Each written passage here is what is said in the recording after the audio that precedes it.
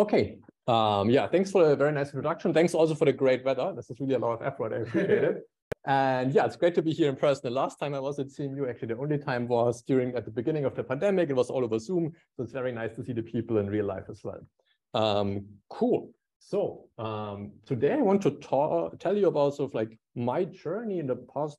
Is this going to work actually? Doesn't look like it's working.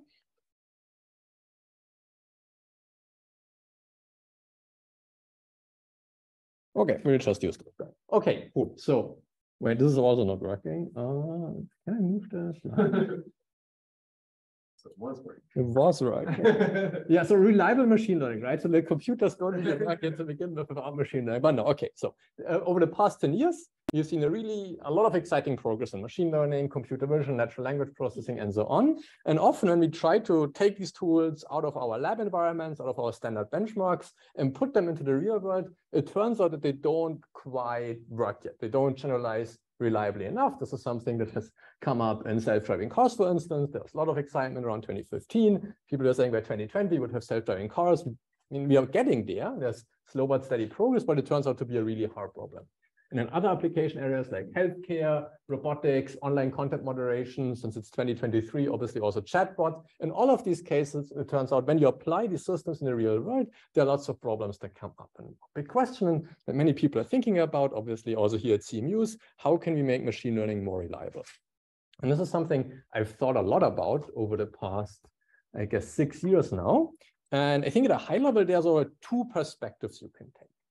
One is we'll make our machine learning models more reliable by changing the training algorithms, the model architecture, the loss function, and so on. This is often what we do in machine learning research, that we innovate on the modeling side, on the algorithmic side. And this is nice. There's been good progress that way. But I think there's a second piece to the puzzle that hasn't gotten as much attention yet, but is super promising from my perspective. And this is focusing on better training data. And sort of like what I want to do in this talk is sort of like explain where this perspective comes from and convince you that working on pre-training data sets is a really impactful way to make machine learning more reliable. And we are going to do this in 3 parts.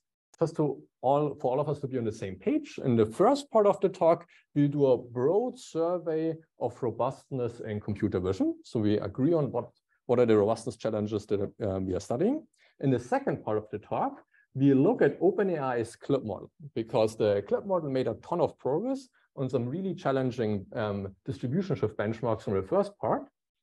And then in the third part of the talk, we'll do a deep dive into CLIP to study where the robustness comes from. And the answer is going to be, it's all in the training data. So, but can you just drag that little sharing? Yeah, it's a good idea. It's a good idea. Okay, this is easier said than done. I have no idea where my mouse pointer is, for instance, right now. Let's leave this for a second. Okay, good. You will drag it to your screen, actually. Okay. Like you have to go up top because it's there you go. Okay. Smart. Okay, good. Next attempt. Also, I see the chat bubble here. I'm not sure if I can monitor the chat during the talk. So yeah, exactly. So do feel free to message in the chat. Well, now this is actually worse. So where did the Zoom link go? Let's just close this. The try chat. Okay. Good. Okay, good. So yeah, I'd like this to be as interactive as possible. If you have any questions about the talk, don't wait until the end. Just interrupt me anytime and ask questions. Cool. Okay, so let's get started with the first part. And we do this in the context of my favorite data set, which is still ImageNet. Has been around for a long time, obviously, but there's just so much experimental infrastructure that we now have around ImageNet that it's a really good experimental test bed for comparing hypotheses around how we can make machine learning more reliable. And so like everyone knows the story, we have made really good progress on the in-distribution test set of ImageNet since the AlexNet result in 2012. And then as people started to deploy these models and realized that they are maybe not quite there yet in terms of robustness, people came up with a variety of out-of-distribution test sets. So the same 1,000 classes, but the researchers introduced distribution shift in the test set creation process. One of them I was involved in myself, the ImageNet V2 paper that I told you about a couple of years ago. And there have been many interesting papers along similar lines. The ObjectNet one from Josh Tenenbaum's group at MIT, of course here, ImageNet Sketch from CMU, and then also from Berkeley around a similar time, ImageNet R. And all of them sort of like explore different ways that ImageNet models aren't as robust as we would like them to be. And this is obviously only one type of robustness. There's been a lot more work. So like, for instance, adversarial robustness, again, we've done really amazing work here on that.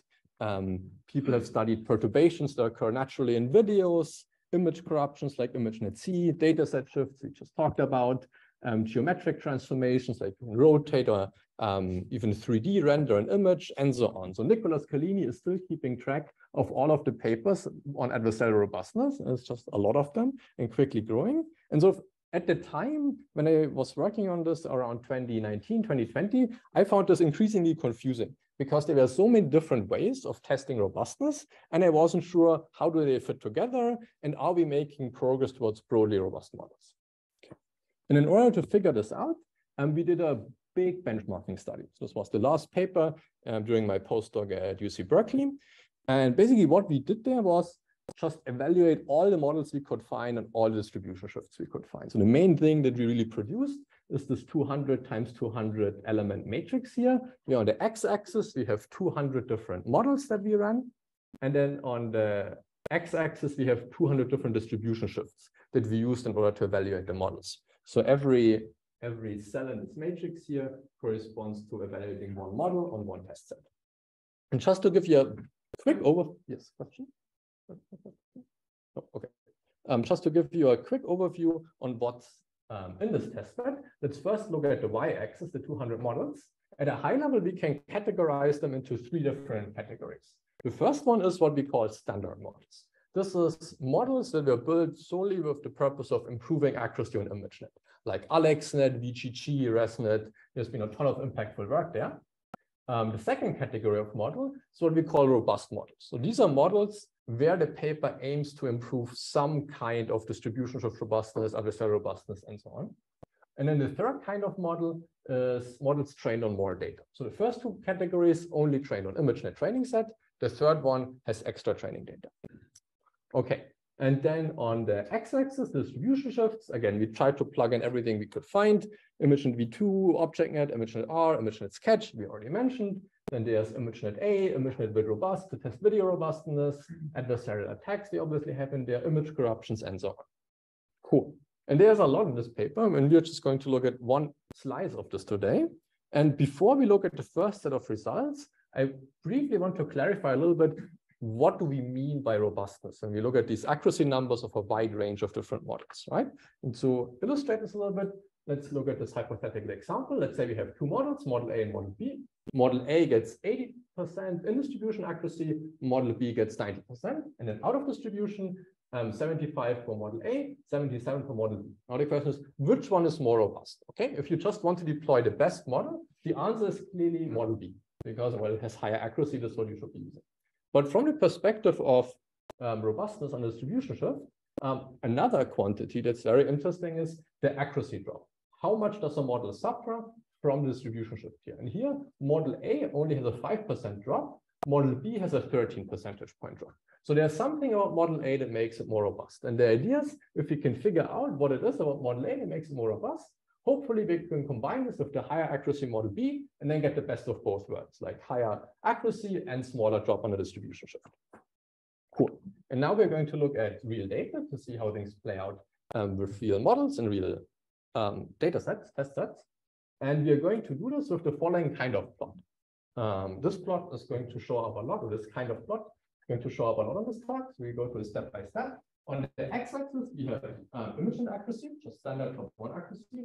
On the y-axis, we'll put a distribution. So we get started with ImageNet V2, and then every blue point here is one of the standard models in our test bed. So there's about 80 of them, going from the seminal AlexNet paper over VGG, ResNet, and so on, to the state of the art at the time when we wrote this paper, which was an efficient Net V7. And then one thing that you can already see here, there's also a dashed line, y equals x. This will be no drop from distribution shift, but all of the models see sort of like a 10 to 15% drop from distribution shift. Okay, cool. So one thing that's sort of noteworthy here is that all of these models follow a crisp linear trend. there's a good question why. We'll put this aside for now. We'll just take this as a given. Let's say the models just trained on ImageNet are always going to follow this red baseline here. This is useful because we can use this as a baseline for computing robustness. If you give me a new ImageNet model and they get, say, 71% ImageNet, then what I would expect based on the red line is about 58% out of distribution accuracy. Okay, and now the big question is, are there any models that get you above the red line? Because we know humans are above the red line. Humans are actually very close to y plus x. So we do this experiment with 5 expert human labelers.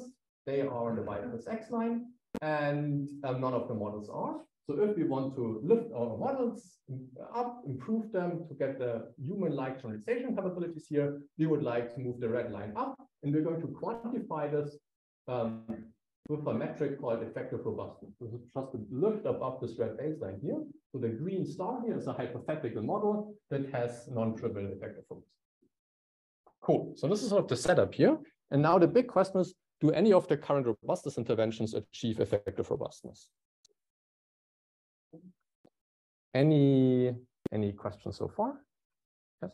I guess so over here we have some sort of like natural distribution between the data description, but is this gap bigger when we have simulated distribution? So for different distribution shifts, the gap is going to change a lot. I don't think that the distinguishing factor is natural or not. Like on the next slide, we're going to look at ObjectNet, and it's a much larger drop. Cool, but this is a good point. Thanks for bringing it up. Question? Okay, then let's continue. And now I'm going to put all 200 models on the same plot. And this is what we get. And so maybe the first reaction is, this just looks like the same plot. Nothing really changed. And this is indeed the right takeaway here. So we have the brown points, which are robustness interventions, like adversarial training, special types of data augmentation, and so on. And then we also have the green points here, which are models trained on more data. And the brown points are basically all very close to the red line. The only models that stand out by a little bit, sort of like 1 to 2 percentage points, are models pre-trained on more data. On the top right is a model from Google trained on 300 million data points. Then the Instagram model from Facebook trained on 1 billion images. And then a model trained on the large ImageNet data set, about 10 to 20 million images. And this gives you small but measurable amount of effective robustness. Cool. So this is all, sorry, yeah. I'm just curious, does this picture replicate the top 5 accuracy? Yeah, exactly the same for top 5. There's also a question in chat. What about within model families? Are there families that show better slopes than others? For example, Simpson effect from aggregating across model families. Good question. So I don't have that in the slide deck. We have a paper on this accuracy on the line phenomenon, where we do similar kinds of experiments, and all sorts of different model families share the same linear trend. Like on CIFAR 10, this is very pronounced. You can do logistic regression, Gaussian kernel SVM, random forest, random features, convnets, vision transformers, they're all on the same line. Cool. Okay. All good questions, but this is all in the context of just one data set so far, right? This is only ImageNet v2, so we should look at more data sets to understand what's going on more broadly. So let's look at ObjectNet. This is the data set, as I mentioned, from Josh Tenenbaum's group at MIT, and I had nothing to do with this data set, yet the plot still looks very similar, right? We have this nice, clean baseline here. Most of the models are on the baseline. The drop is much larger now, right? So we just talked about this. ImageNet was only at 10%. ImageNet v2 was only a 10 percentage point drop. Now we have about 40 percentage points, so much larger drop. The only models that stand out above the red line are still the same more data models that stood out on ImageNet v2. Cool, and we could go on through a lot more plots now. For some of them, the picture is a little bit different. For instance, these are ImageNet Sketch and ImageNet R. And one thing that you see here is that some of the brown data points, these are more special data augmentation models. They stand out a little bit, but by far the best models are still the green points trained. So models trained on more data here. There's also this weird cloud of yellow points here. I've broken out the adversarial robust models. I don't know what's going on with it. So like, it's low accuracy, and it's not something you should be doing. Like, concretely, this model here is a ResNet 150. The ResNet 150 without adversarial training is just to the right of it. So basically what adversarial training does is take a model and move it to the left. which means it's above the line, but not in a good way, right? Okay, so, but again, this is all just image classification. You could ask, what about other problems? There's more in computer vision. So other research groups have reproduced similar phenomena. For instance, in MRI reconstruction, this is from a group at Munich, which studies deep learning for image recovery and medical imaging. Similar trend, fewer models, but similar trend overall. It's like linear line phenomenon. This is a paper with Aditi and others where we looked at 60 pose estimation. This is about people studying robotics. And then Becker and collaborators at Google and Waymo, they looked at this in the context of object detection. So while this talk is very focused on ImageNet, I think the phenomena are applicable more broadly. You can also go beyond computer vision. This is a paper where we reproduce the test set for SQuAD, one widely used question answering data set in NLP, and similar story here with the nice linear trend that all the models follow. And then also other researchers have pointed out a similar takeaway in their own robustness survey. This is a very nice paper in search of loss domain generalization. And just quoting from the abstract here, they say, we conduct extensive experiments using domain net and find that when carefully implemented, empirical risk minimization shows state-of-the-art performance across all data sets. So it seems like if you just train your neural network in the standard way, you get really good robustness, or at least as good as any other algorithmic intervention, also in domain generalization. Okay, as I mentioned, there's a lot more here in terms of like why these linear trends show up, but this is a separate story.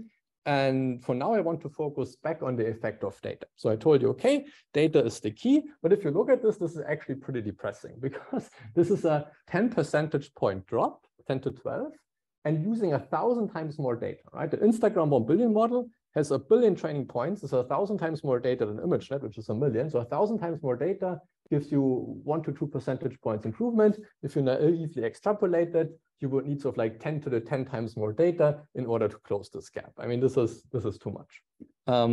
But the catch is at the time, we didn't understand how handicapped these models are in terms of that we all fine-tuned models to ImageNet. And this actually reduces a lot of robustness. But this only became clear after the CLIP model came out. So let's talk about the CLIP model.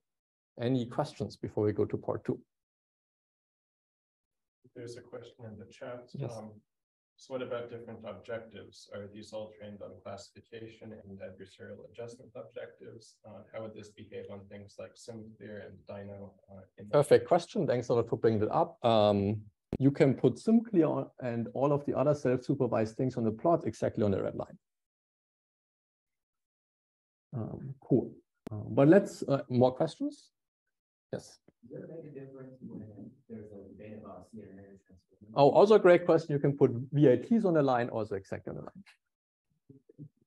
No, I mean, I'm serious. Like if you tell me something that's trained on ImageNet and it's not on the line, I would find it very surprising because at this point, everything that people have told me about, it's always on the red line. The same for CIFAR 10 and CIFAR 10.1. And I don't know why that is, but it's strikingly universal.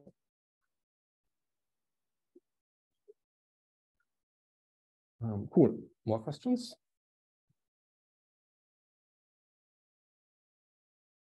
Okay, then let's continue with CLIP. I'm sure everyone has heard of this model by now. This has been super impactful, came out in early 2021.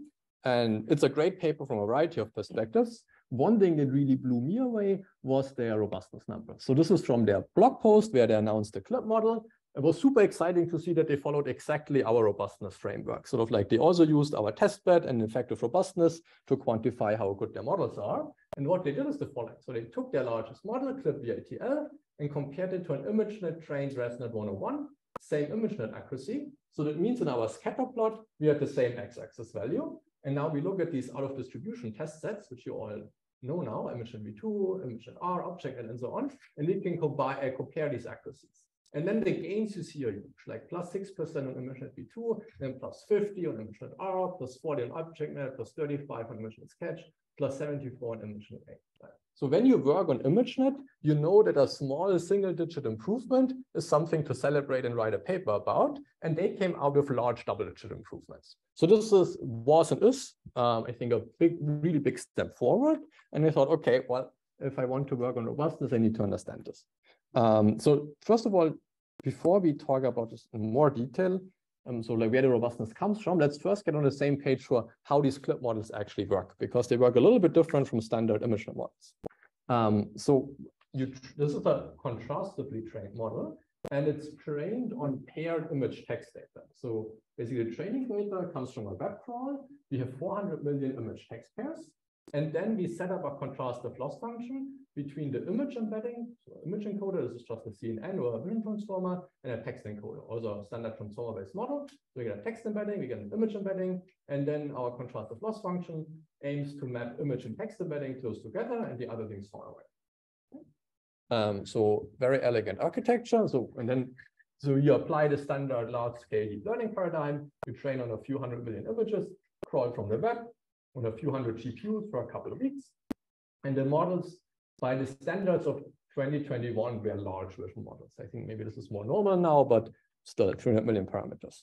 Cool. And one very nice feature of this architecture is that at test time, you can do what's called zero-shot inference, right? Normally, when we have a vision representation and we want to use it on ImageNet, we need to fine-tune it. With CLIP, you don't need to fine-tune anymore. You can do the following. Someone gives you just the names of the classes that you want to classify, plane, car, dog, and bird, for instance. Then you form captions out of these, like a photo of a plane, feed this into a text encoder, and now we have one text embedding per class.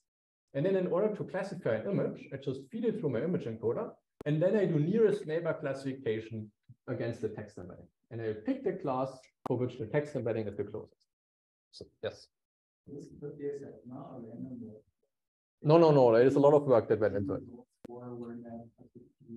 Say that again? It's like being results, like being search results for WordNet and Wikipedia. So I have a very good Yeah. No. They curated this well. Sorry, I didn't mean to sort of like sweep this under the rug. We'll come back to this later. We don't know exactly what they did for their training set because it's not public, but they did carefully curate it. Yeah. Thanks for reminding us. Cool. Any more questions?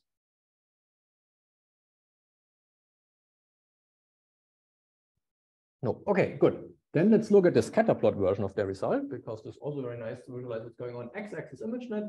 On the y-axis, they sort of like pragmatically just averaged over 7 natural distribution shifts now. The blue line is our baseline, the ImageNet trained models. The green points are prior more data models, and then the orange line is CLIP and zero-shot mode. So yeah, the cool thing here is that CLIP basically closes half of the gap between where we were before and the y equals x dashed line. You can ignore the purple line. For now, one thing that we should talk about is what's going on after fine-tuning. So obviously the first question that you should ask when you see this is what makes CLIP so robust? The second thing, which is a bit of a catch with their result, is that fine-tuning the model on ImageNet actually makes it less robust. So if you, doesn't matter.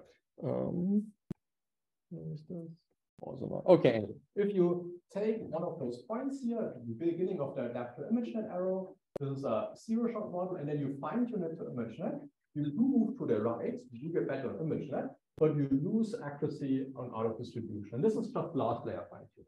If you fine-tune end-to-end, you actually lose a lot of the robustness. And this is obviously bad, right? You would like to, if you fine-tune a model, that it keeps the nice generalization properties of the zero-shot model while getting better on our target task. And the question, yeah, can we get this best of both worlds, high in and out of distribution accuracy? And the answer is yes.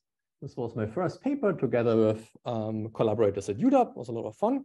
And basically there, we found an embarrassingly simple trick in order to get this best of both worlds. And the trick is just averaging between the fine-tuned model and the zero-shot model. So just set this up, x-axis, ImageNet, y-axis, out of distribution. The problem with fine-tuning is we move right and down. And the Mitchell and Gabriel are very creative experimentalists. So they thought, okay, what about we just take our fine-tuning checkpoint and in parameter space, we average it with the zero-shot model. Like the whole point of a neural network is that it's nonlinear, right? So a simple linear combination, from my perspective, still is quite counterintuitive, but this works very, very well here. As you vary this interpolation coefficient alpha, you get this pink curve here, and then around alpha 0.5, you almost always get the best out of both worlds, good in distribution and good out of distribution accuracy. Okay. So this is just a sketch to illustrate this. Let's see how this looks on real data. This is like an ImageNet with the out of distribution shifts. And then the star that you're starting from is a clip VATL model. The stream stopped working. It's kind of sad. Okay, and then we have two orange markers. We have the orange square and the orange diamond. The diamond is only last layer fine-tuning. The square is end-to-end fine-tuning. So the square does move further on the x-axis. It adapts more to ImageNet, but it also loses more accuracy on the y-axis. But the cool thing is you can just do end-to-end fine-tuning, and then if you do YZP or interpolation technique on top, then you get this really nice pink curve, which even improves a bit on the x-axis and does way better on the y-axis. Yeah, this was very nice because the clip crew worked on this at OpenAI for 2 years, and they were like, oh, there's this open problem with fine-tuning, and then it turned out just interpolating works. And this also works on a variety of other data sets, CIFAR-10, we got state-of-the-art on vials that way, and so on. And there's an obvious question here, why should you stop at 2 models? If you can interpolate models, if you can interpolate 2 models, what about 3, 4, 5, or 10? And this is what we call a model soup. So we then developed this further and got state-of-the-art on ImageNet by just fine-tuning many times and then averaging all of these models together. Yes, question? I'm just wondering, why do you do better on ImageNet when you take the average? Because ideally fine-tuning should do as good as you can in that. Yeah, honestly, I don't have a good answer. I mean, this is a great research question. I don't know. I mean, empirically, it works really well. So why it sometimes makes progress on the x-axis, I don't have a good answer for. Yes. So the interpolation of the zero-shot model has like a bigger slope compared to the slope 1 curve. So do you think? Oh, so you mean like why does the purple line have a different slope from the blue line? So the interpolation of the stars in the first image, it goes beyond the slope equals 1 curve. So do you think in the future? Yeah, that's a good question. I don't know what's going to happen. So, like, are they going to cross? Do you think that's something fundamentally prevent? It's a good question. I mean, no. I mean, I don't think okay, nothing in principle will prevent you from that happening because based on your pre-training distribution, maybe at some point you really do better on these out-of-distribution data sets. It's a good question. I don't know. Cool. Any more questions? Okay, cool. So yeah, we took this model soups idea and pushed it further. So one thing we did with this, Siko already mentioned, we built this open source repository, OpenClip. So if you want to train your own clip models, this is currently the most widely used repository for doing so. There's a nice community growing around now. Like people added a captioning model, Coca. We're currently adding a ConvNext variant to it. And yeah, if you find this useful, let us know. And yeah, we also push this higher in terms of accuracy just by making the models larger. And currently the best open source clip model is trained with OpenClip. So we may push it to 80% zero-shot accuracy. Cool. Okay, so this is the story around fine-tuning. And again, there's a question, is this all just on ImageNet? What about NLP? And we also started looking into this. And this is, again, more sort of a separate talk, but the high-level phenomenon that zero-shot inference and in context learning do better than fine-tuning also shows up in NLP. So here we have x-axis squat, and then y-axis an average over 15 other question answering data sets. The blue and orange line is fine-tuning language models, and then you have zero-shot inference, the purple line very close to y = x. Cool. But in the interest of time, we're going to return back to computer vision, and we're also going to skip over that. And we're going to now turn to the question, okay, CLIP is very robust. You can make it even more robust with enhanced fine-tuning techniques. Where does all of the robustness come from? But before we do that, any more questions? Quick question in the chat. Would you consider recursively interpolating as finding the geodesic along the manifold of models? Recursively interpolating as the geodesic on the manifold of models. What do we mean by recursively interpolating? I'll see if they answer. Okay, maybe we can talk about this later. Sure, absolutely. Any more questions? Okay, then let's talk about where the clip robustness comes from. This is basically the paper where we figure this out. The title gives it away. Data determines the distributional robustness. But before this paper, there were a couple of hypotheses. Some of them the audience already suggested, which was very nice. So the first obvious one is language supervision, right? The big innovation with CLIP was we are now training on image text pairs. Maybe this is where all of the robustness comes from, because none of the ImageNet models had that. The next hypothesis was the training distribution. For CLIP, we don't know the exact distribution because the training set is private, but it's definitely not ImageNet.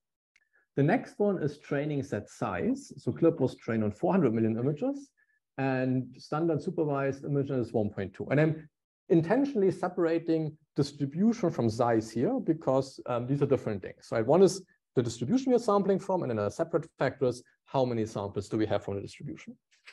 Then we talked about loss function, contrastive versus supervised.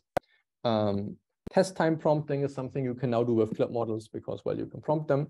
And finally, model architectures. It's also something people have already asked about VITs versus CNNs. Cool.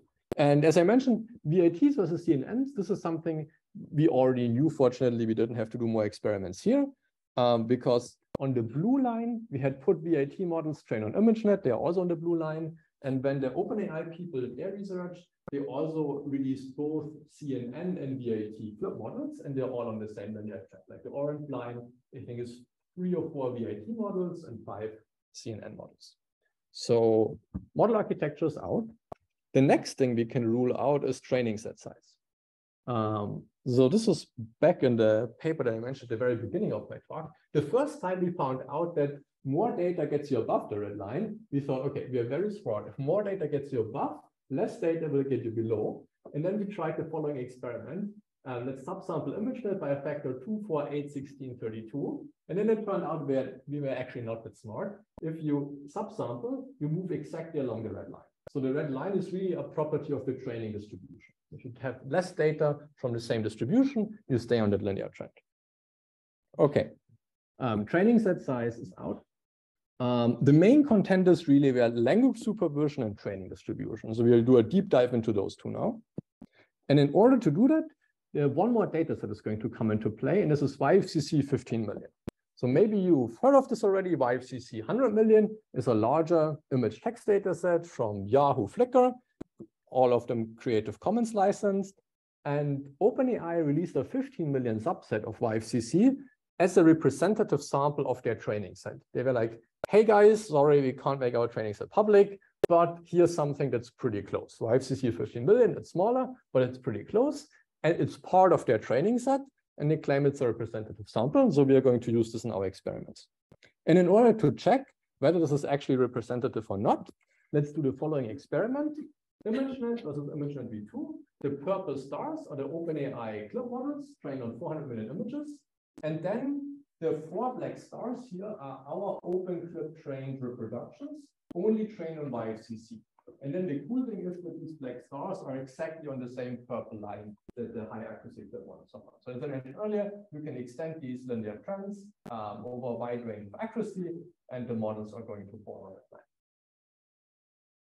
Cool. Okay. So this was like a calibration check here, whether the YFCC data set is representative of the OpenAI training set. Good. And now what we would like to do is disentangle the training set from the presence of language supervision, right? So one way you can think about this is sort of like these 4 quadrants here. Top left is what we've been doing as a community for a long time before CLIP, standard ImageNet training, so training set ImageNet and standard supervised CLIP out language. And then CLIP came out, and now we have models trained on YFCC with language supervision. But 2 things change. The training set changes and language supervision at the same time. So you would like to fill in the other 2 quadrants. Basically train on ImageNet with text captions and CLIP, and then train on YFCC, but without the text. Okay, so how did we do this? Let's look at the top right quadrant first. And yeah, I mean, the ideal experiment here would have been, let's train on ImageNet with and without text annotations. The obvious problem is ImageNet doesn't have text annotations. It only has the 1 out of k class labels. Okay. And so what do we do? There were a couple of things we thought about. You could just make up your own captions with templates like a photo of a German Shepherd, But this is sort of like way more clean than the actual Flickr or OpenAI captions. You could run an image captioning model, but then you have that confounder in there, which is not great. You could collect new annotations from humans. That sounded like a lot of work. We knew there are actually original text annotations. So as a result of this ImageNet v2 experiment, we knew that for about half of ImageNet, there are the original images on Flickr. It's just unclear how you match them up. So we did a lot of data wrangling in order to match up 500,000 images in ImageNet to the corresponding Flickr URLs. And once we had that matching, we could just get the original human-generated captions from Flickr for half of the ImageNet training set. So this data set we call ImageNet captions. And here are a couple of examples. Well, it's images with captions. So there's a couple of different kinds of text associated with an image on Flickr. A title, a description, human-generated text. It doesn't matter what text you use. We tried different combinations. The results are all the same. Okay, so now we can do our actual experiment. X-axis ImageNet, as always, Y-axis distribution shifts. Blue line are ImageNet trained models. Purple line, CLIP.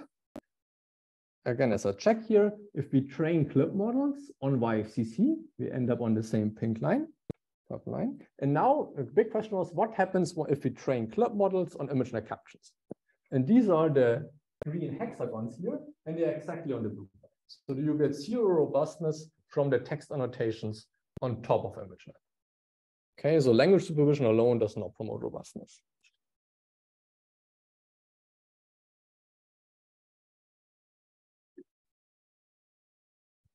Okay, any questions about this experiment? I had a question.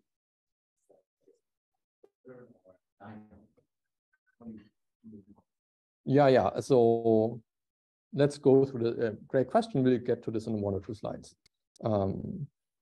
Let's see. How are we doing with time? Are we? Should we? 15 minutes. 15 minutes, and this includes questions at the end or not? It would include questions. Yes. I see. Then let's go maybe like for 7 more minutes, something like that. Okay, but we have time for a quick look into this experiment then, which is training on YFCC without text, sort of like the other direction.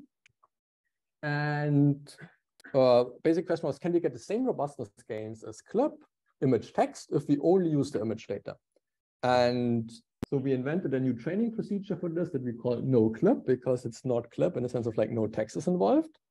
And it goes in 3 steps. First, we train an image representation on only the images in YFCC. So we take YFCC, we throw away all the text. Now we have only the images, and we train a SimClear model on that. Okay. So far, so good, but the problem is you can't use this as a classifier. The model knows nothing about what a German Shepherd is or what a Golden Retriever is. So the next thing we do is we create a subset of YFCC by substring matching the ImageNet classes against the captions in YFCC. Okay, like taking a step back, the obvious thing to do would be, well, you take the SimClear representation and you fine tune it on ImageNet, and you can use it for ImageNet classification. But we know from the first half of the talk that fine tuning is a really bad idea. If you want to reason about the effective robustness of a model, you should not fine tune because it will erase effective robustness. So we wanted to adapt this without fine tuning on ImageNet. So we built this like pseudo ImageNet data set out of YFCC, where we used string matches against the YFCC or against the text in YFCC. This is the only part where text comes in. The model doesn't see the text. The text only comes in order to create a 1000-class version of YFCC. So then we fine-tune our SimClear representation on this subset of YFCC that we could match against the ImageNet classes, and then we get a classifier that way. And yeah, let's put this on our scatter plot again. And what we get now with this procedure, no CLIP here, are the orange diamonds.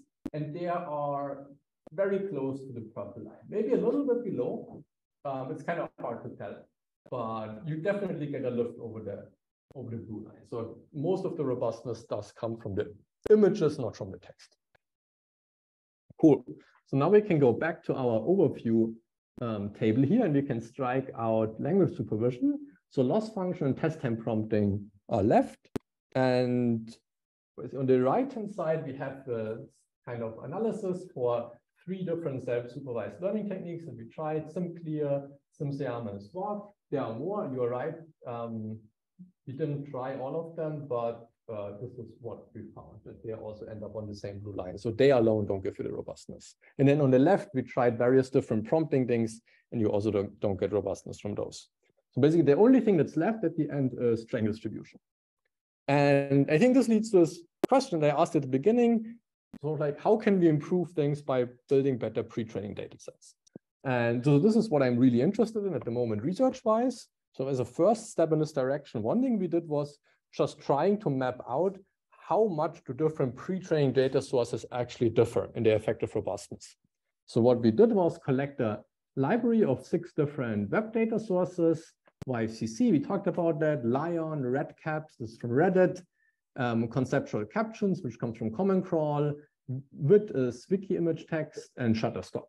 And then you can see it's kind of a rainbow pattern here, like it's all over the place. Like depending on the kind of out of distribution tests that you look at, these different web data sources do differ a lot in the robustness you get out of the models. And yeah, I mean, this is all relatively small accuracy.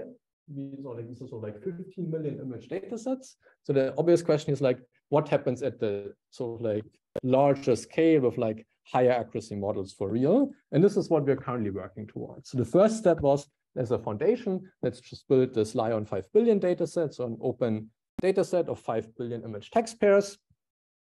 Because, well, this is just a foundation for a lot of things. It's a foundation for CLIP, these large image text data sets, also the foundation for all of the exciting work in image generation. Like the technique almost doesn't matter. You can use diffusion, you can use autoregressive models. The one common foundation is always you need several 100 million image text pairs, and then cool things happen. And yeah, just to give you an overview of what Lion is, I mean, it's 5 billion image text pairs. I think the interesting thing is, how did we build this? So this is the dataset creation process. So we started from Common Core because we needed a lot of data as candidates. So Common Core contains about 50 billion image text pairs. So this is image tags in HTML with the corresponding alt text.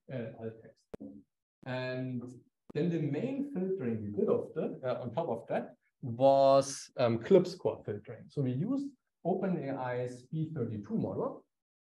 And then we, for every candidate image text pair, computed image embedding, text embedding, looked at the similarity. And if the similarity was above a certain threshold, the cosine similarity, then we decided to include the data point in our data set. And this worked way better than I had expected. So there's always this tricky thing. If you put a model into your data set creation process, will this ever get better than the model that you use for filtering? And the answer is yes, that worked better. Without question. Oh, because we started this before L14 was out. Good question. And you don't want to switch halfway through because it's kind of messy. Okay, so the good news is this does really well. In the sense you can train large models on this. The bad news is that as you make the models larger, the gap to the OpenAI models increases. So like at the D32 scale, if you look at image and accuracy, 400 Lion 400 million matches the CLIP model up to 0.4 percentage points. And at the L14 scale, now we have a 3 percentage point disadvantage compared to the OpenAI CLIP model. And on some of the out-of-distribution test sets like ObjectNet, this is actually becoming a pretty large gap. Like we are 9 percentage points behind the OpenAI dataset on ObjectNet. Yes. Yes. Oh, hey. Hi. It's a quick question on filtering with two rapid questions. One is, what fraction of the image text pairs were rejected on account of that filter? Yeah, about 90%. 90% were rejected. Yes. Like we went from a 50 billion candidate pool to a 5 billion data set. And do you have a rough sense of, even just based on a spot check, of like what fraction of those that were rejected were? No, and these are all really good questions. So the way I think about Lion 5D is, let's just get a large data set out of the door as quickly as possible because people wanted that. And what we're doing right now is the successor version to Lion, which is going to be this beautifully engineered data set that's better in all respects. So yeah, so this is why for all of these questions, I'm like, I don't know, but we will know soon. And actually, this is really exciting. So basically, okay, the scaling, it also scales worse. I mean, it's a great data set. Stable Diffusion was trained on it, but there's definitely more work to be done. And the cool thing is, in the successor data set, we'll hopefully have the paper out. So we're building a benchmark around this now, a benchmark for pre-training data set curation. And our first large-scale experiment was done a couple of weeks ago, and we are already 4 percentage points better than Lion. And for the first time, we have a model that's better than OpenAI's CLIP model when you hold compute and model size constant. So now we have a pre-training data set that's better than the OpenAI pre-training data set as of 2021. Cool. But yeah, this is something that we are wrapping up at the moment. Okay, let's wrap up the talk also now, and I'm happy to talk more questions. Okay, so the high level story here was there are still very challenging distribution shifts in machine learning, and the CLIP model has made a lot of progress on some of them. The key driver behind this progress is the better pre-training data set. It's not only scale, but also diversity. And I put diversity in quotation marks because I don't know what it means. I think this is one good question here. Can we quantify structure in these data sets in a more fine-grained way? And also, just to be clear, I have said that language supervision is not the cause itself, but language supervision is amazing. The only reason why they could put together such a big, diverse data set is because language supervision allows you to get around all of this mTurk image labeling that people had been doing before. So the data set is more diverse because language supervision allows you to build more diverse data sets. The language itself is not doing the thing, but you can put these more diverse image data sets together because language is pretty universal. Cool. And now the big question, I think, is how do we construct training sets to deal broadly reliable models? And yeah, we'll have more to say about it in a couple of weeks. For now, thanks a lot for listening. If you want to train CLIP models, as I mentioned, OpenClip. If you like these scatter plots now, you can go to robustness.imagenetv2.org and you can make all 20,000 scatter plots in the testbed. So have fun.